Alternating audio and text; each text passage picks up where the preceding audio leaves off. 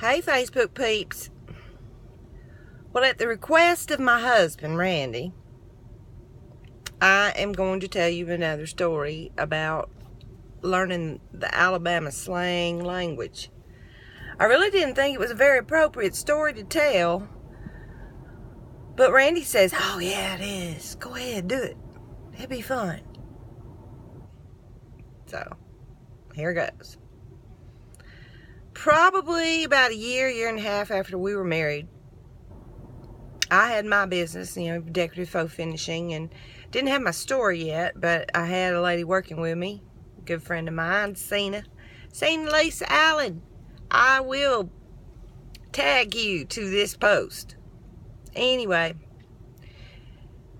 Randy was doing sheetrock on this house that we were also doing the faux work in, and the woman wanted in the hallway, she wanted it to look like my texture, but she wanted a cheaper price, which doing it with drywall mud.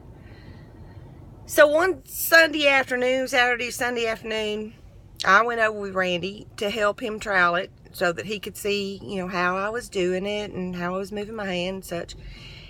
And so I was on the ladder and he was down below and we were working, listening to music.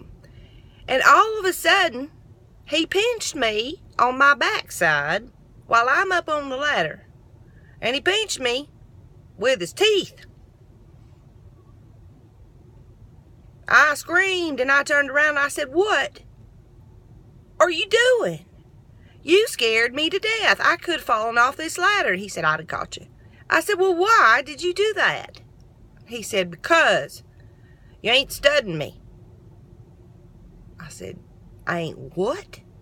He said, "You ain't studying me." "I ain't studying you." I was like, "What are you talking about? A stud is a horse. How do you studying? What are you talking about?"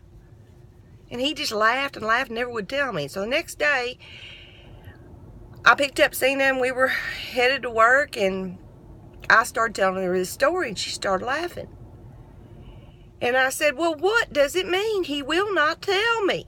And she just kept laughing. She couldn't talk for laughing, crying. And I was saying, "I don't know what studding is. A stud is a horse or a guy or, what in the world is he talking about? I ain't studying him." And finally, after all the laughter, she got it out. "You aren't studying him. You're not paying attention to him." So, on Valentine's Day, baby, I'm studying you.